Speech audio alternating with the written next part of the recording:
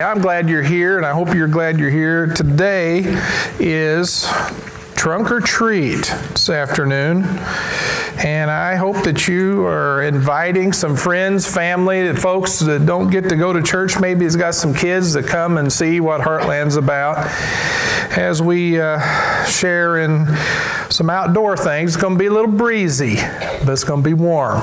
And looking forward to that.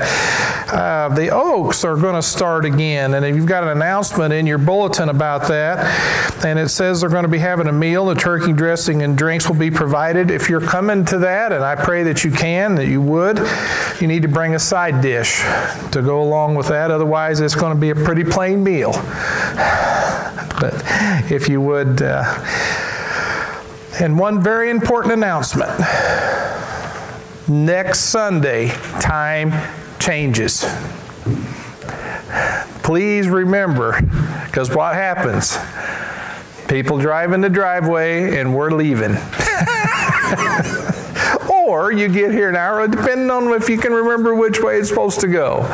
So next Sunday, we're going to go backwards an hour, fall back. So anyway, please make a note of that. There's several other announcements in your bulletin, and you can pay attention to those and ones that may refer to you.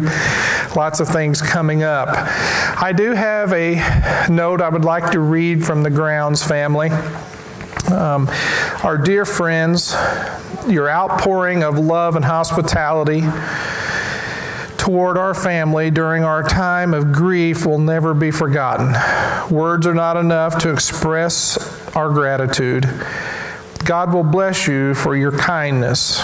We thank you from the bottom of our hearts, Bill and Judah Grounds. And that was quite a service that was here, and folks here at the church did an excellent job of preparing for that, and we do thank you as well for doing that. If you would, take your Bibles and let's turn to the book of Titus, and we're going to share as Titus is encouraged by our Apostle Paul as he's been charged with finishing the work. And I think that we need to be charged with finishing the work every day. How about you? Getting the work done. I don't think it's ever done. I think it will never be done. You know that we'll never be done until Jesus returns. And our work, no matter where we are in life, isn't done as well.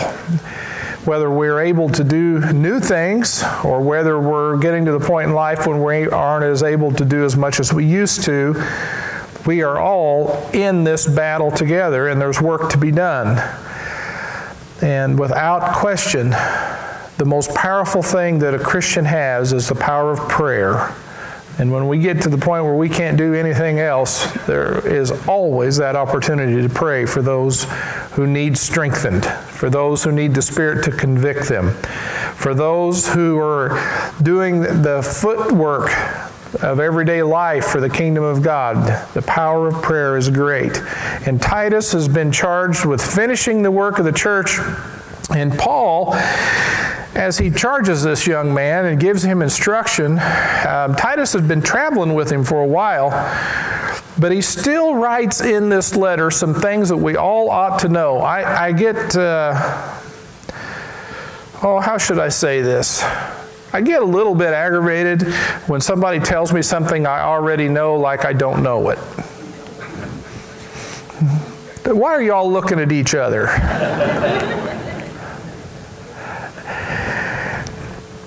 But once in a great while, and maybe more than that for me, I do learn something new that I thought I knew that I didn't know. Does that happen to you? And Paul writes this simple letter, but some of the things he says are just so deep in the wisdom of God. And so we're going to begin in chapter 2. It's really about verse 5 today, but we're going to begin in verse 2 of chapter 2 of Titus. And as we've been discussing each one of these parts of the beginning of what a church needs to be, I just hope that you, like myself, put my name in here. And even though I'm not an older lady, these characteristics of the older lady fit me. And even though you may not be an older man, they fit you. And you may not be young, old, young, doesn't matter, male or female. These things are the things of God. They need to be a part of our life.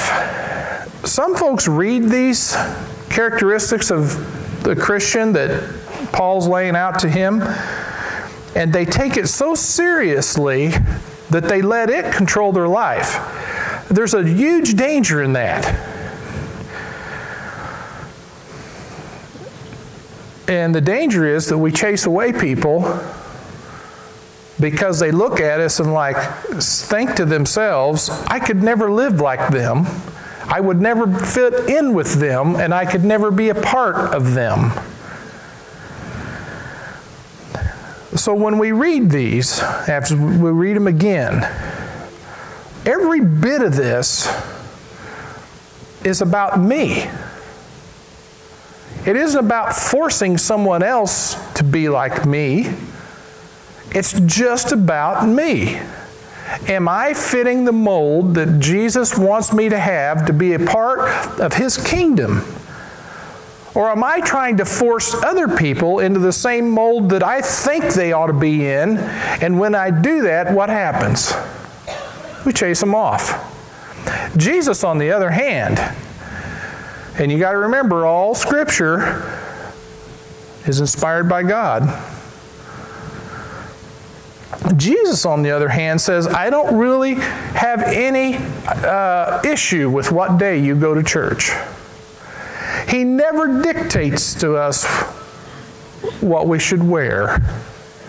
He never, ever tells us that we are to have certain things in our lives and other things we have to stay away from. He doesn't have a list of worldly things that He says you can or cannot do. What He says is this: don't let sin reign in your life. And don't let anything come before your God. And through that, we have all kinds of cultural things that we have to deal with. Some of the things that we're going to read here are cultural. Some are not.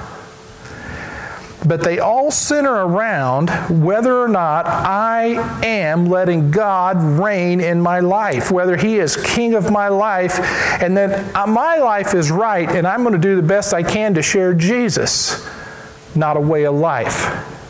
Now, sometimes sharing Jesus means there's things in our life that have to change. Sin can't be there. Sin has to be eradicated. It is the one thing that will send us to hell for eternity. But past that, we've got cultural things to deal with. I'm not going to be offensive. I don't want to be. That stumbling block is a major offense that will send us to hell. So we have to be very careful when we read things and then say, it's got to be exactly like this. I've seen that done in my own life. It doesn't work. Titus chapter 2, 2 through 5.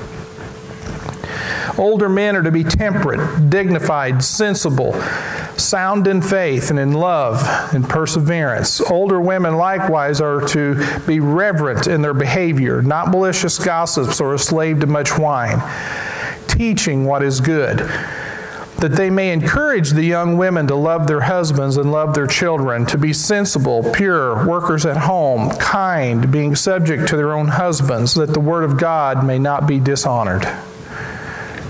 This is the second week in a row that we've read this. Last week we picked out the word sensible. That I have a sense of direction, the sense that I know I'm headed towards eternity. This morning in Sunday school we talked about those who were born with a sense of direction and those who are not. It's a very strange thing. For folks who have a sense of direction, to not get why somebody else wouldn't know which way they were going is unfathomable. And those who have no idea where they're going, they can't figure out how folks who have that, where'd they get it? See, you either got it or you don't. But a true sense of eternity comes from the power of the Holy Spirit, and we get it. That we're all headed for a destiny. And that's what we shared last week, that I keep my senses focused on eternity. Today I want to focus on something else. The last word of chapter 5, or verse 5. Honor. Every one of these characteristics brings honor to a family and honor to God. And honor is something that someone would say, I can be proud because you've done an honorable thing. You've behaved in a manner that is worthy of the king. My folks were very adamant about teaching us manners while we were eating at home. My brother doesn't listen very well, and he still gets yelled at by Dad regularly. But it was a big deal to my folks to teach us manners when you're eating. And it is a big deal, isn't it? Is it scriptural? No. But it's honorable. See, God has some things that He expects us to be honorable with. He expects us to raise our families and conduct our families in such a way that we will not dishonor Him. There are so many things that are dishonorable to our God, and we have to be so careful. Now, Paul so briefly runs over these things. I mean, we read that in what, 30 seconds or less? But that's a lifetime of learning if you break all those characteristics down one by one. I want to share with you one dishonorable thing this morning that we could share this week in an atmosphere of love, in an atmosphere of, we're not condemning people. Thank you, Devin. We're not condemning people. We just want to share with you the truth. I would suspect if you leave your light on for this week's Halloween festival, maybe they've already done this here in Marion, I don't know, but there'll be some more trick-or-treating stuff going on. There'll be some here today. That you're going to see someone dressed up like a witch or a goblin. And they'll be here. And it's a great opportunity to kindly say to them, did you know this is real? That there really are witches? There's witches in the Bible? There are. And there are really demons in the Bible. God talks about it. It's a fact. And He also talks about then the good spirits. And what a great opportunity we have this time of year to discuss that. Because God's position is this. Anybody who deals with witchcraft or the occult in any way, dealing with the powers of Satan, is very dishonorable. Matter of fact, God uses this next word, worse, abominable to Him. They're abomination. And so it is easy to make that step, to not make those folks feel bad, but say, hey, you know, God really wants to teach us about the spiritual life. Don't go into how bad witches are. Don't go into how bad goblins are. Share with them, spiritual life is real. Would you like to know? It's so difficult when we talk about dishonoring God, because the first thing we think about is a big old man with a stick who's going to discipline us when we get out of line. And yes, God could be that God. That's not who He wants to be. And that's not who He wants His people to be. Back in the first letter to the young man Timothy, turn over there if you will. Go over to chapter 6, the very first verse. 1 Timothy chapter 6, the very first verse.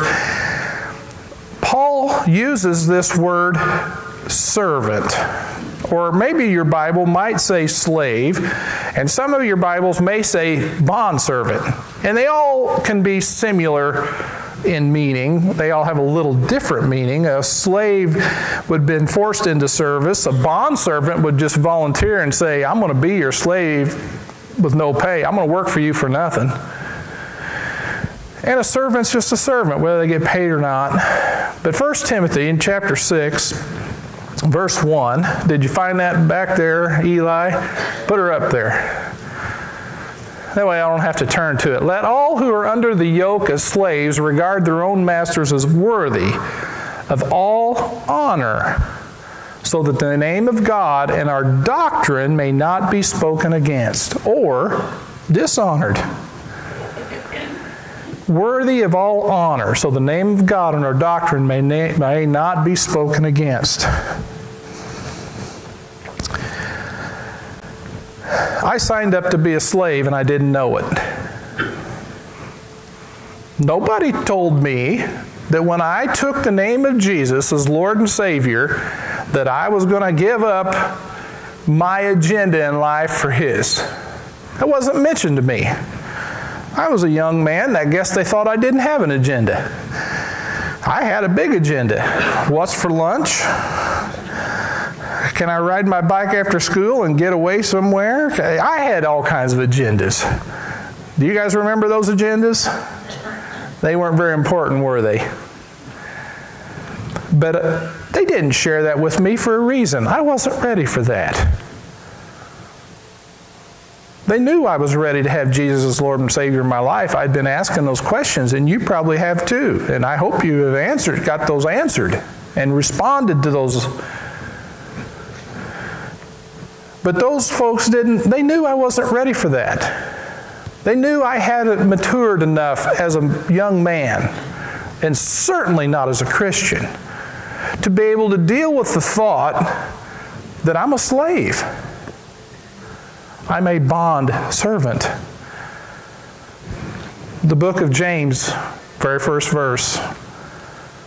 The book of 1 Timothy, very first verse. The book of 2 Peter, the very first verse. Every one of those men called themselves a bond servant.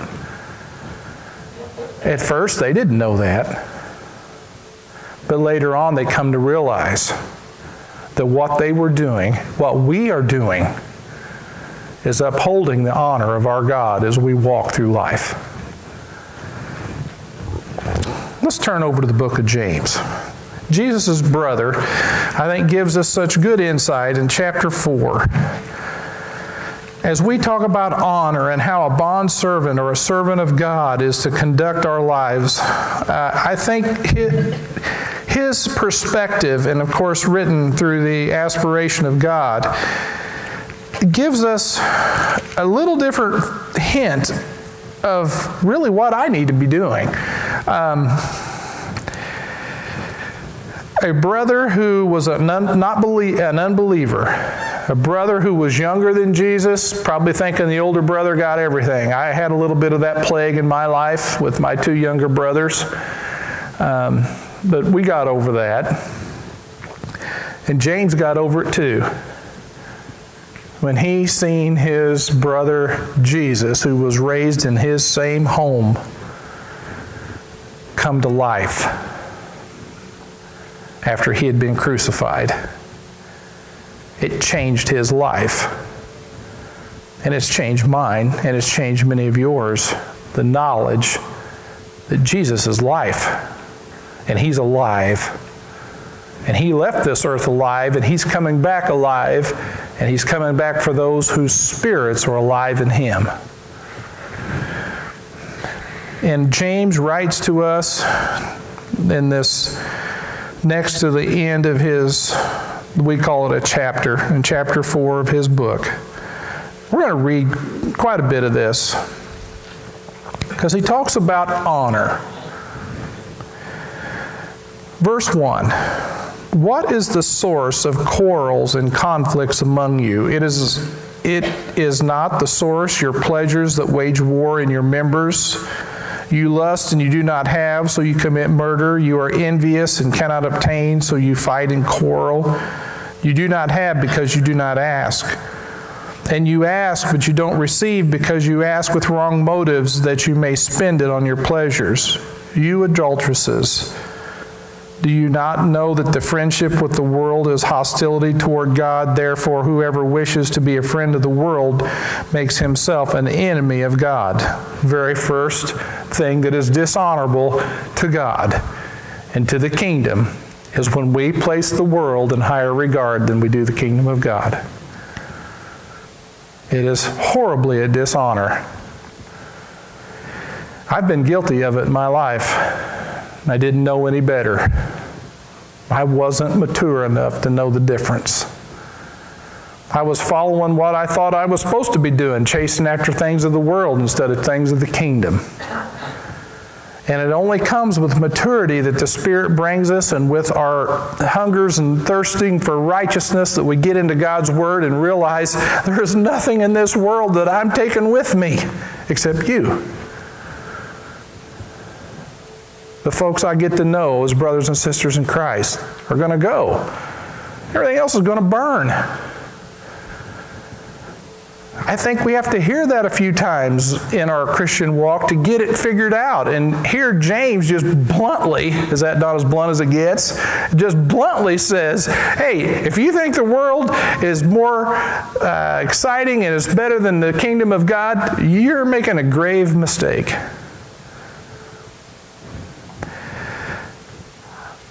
I learned it, but I learned it hard. James, through the power of the Spirit, is trying to teach us. You don't have to learn it that way. You know, part of that older men teaching younger boys, part of them older women teaching younger girls, something we need to teach. Amen. The world will kill us. Let's go on. Verse 5. Or do you think that the Scripture speaks to no purpose that He jealously desires the Spirit which He has made to dwell in us? But He, verse 6, gives us a greater grace. Therefore it says, God is opposed to the proud, but gives grace to the humble. Submit therefore to God. There is the enslavement. Submitting myself to God. And when you put that back with what Paul is telling to the man Titus, that all these things that we need to have in our lives that he gives this brief little picture of there in the 2nd chapter of Titus, and he comes down and says you need to have these things in your life so you don't dishonor God. Well, it all begins with saying, I'm going to put in my life, because I am a slave to the master, the things he wants me to do. I have to make up my mind to do it. All of us do. It just doesn't happen. We've got to say to ourselves, I'm not going to do that anymore. I'm not going to think that way, I'm not going to talk that way, and I'm not going to act that way. It's about me. And then it's about teaching what is dishonorable and honorable to God. My favorite Old Testament scriptures are found in Nehemiah and Ezra, because those two men give us a picture of today's church. Now, there's a lot of great things in the Old Testament.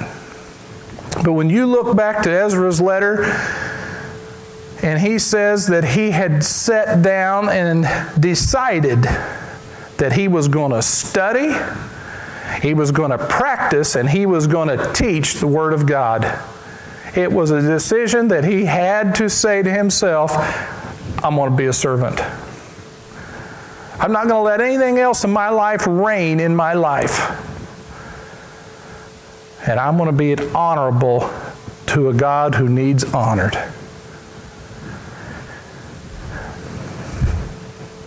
Submit yourself, therefore, to God. Resist the devil, and he will flee from you. The devil's always after somebody. And before Christ became a part of your life, he didn't chase you. Didn't chase me. He had me. And the minute you mention the word Jesus, and the minute you start considering making yourself line up with these words, Satan's out there chasing you. When I was young, I was afraid of the dark. How many of you get afraid of the dark? I do. I'm not scared of the dark anymore. I don't like it. Do any of you like it? I hope not. If you come to our old coal mine building where we have as our shop now, and you turn the lights off and you walk through there and tell me you're not scared, you're good. I'll pay money to watch because we have bats. And those bats come to visit with you when you turn the lights off. And I've seen grown kids at that place who thought they were as tough as nails scream like little girls.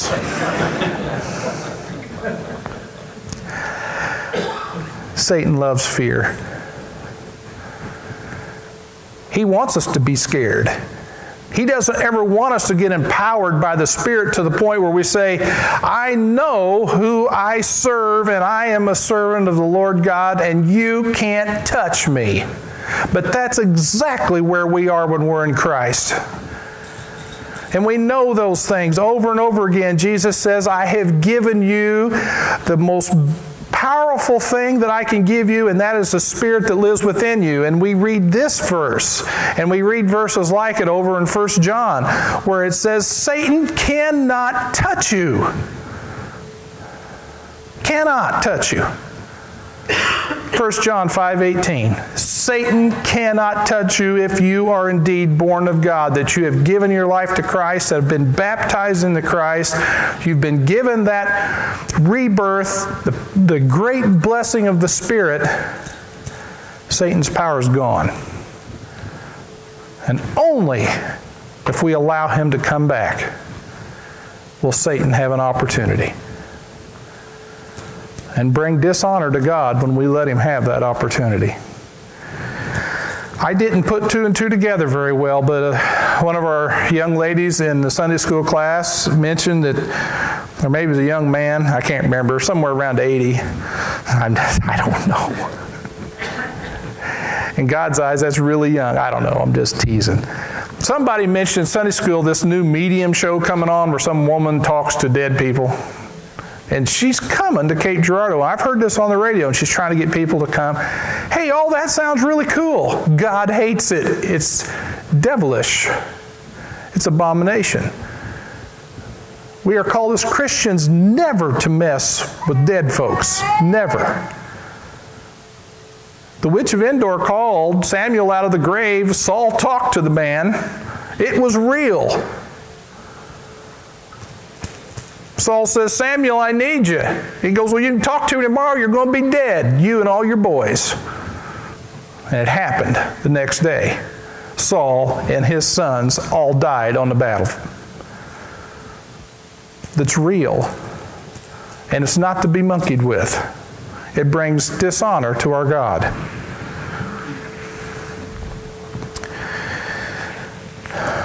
Verse 8, we're going to read down through verse 12.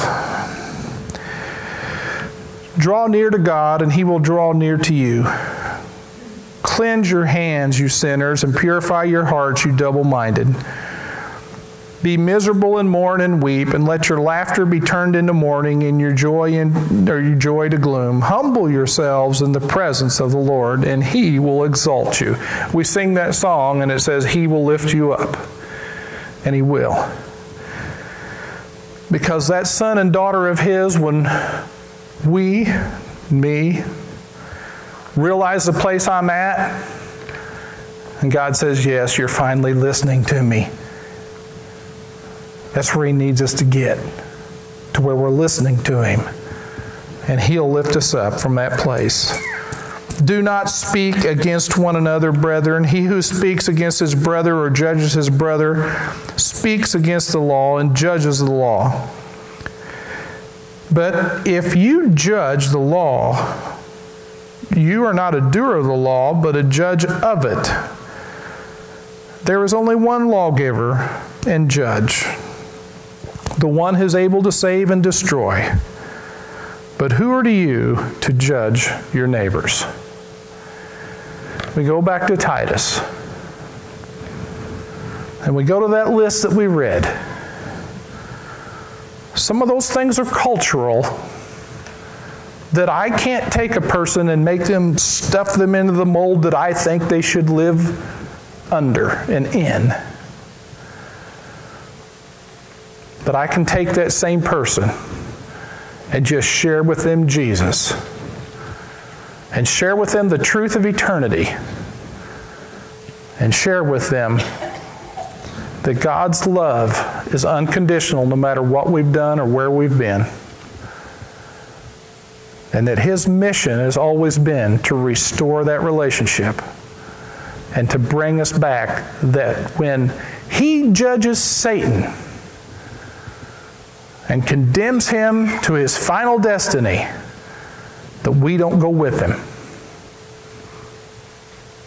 That's the power of the gospel of Jesus Christ living in us. To share the good news with Jesus. Not condemning people and not judging them. But just let them know that the separation is caused by sin. And that sin is forgivable in the blood of Christ. Today, as we get ready to leave, we're going to offer an invitation to make that happen today for you if you've not made that choice to make Jesus Lord and Savior in life and to be born again in the waters of baptism. We would pray if that needs to happen or can happen, that would today for you. And for us Christians who have made that choice, I pray that we read Titus again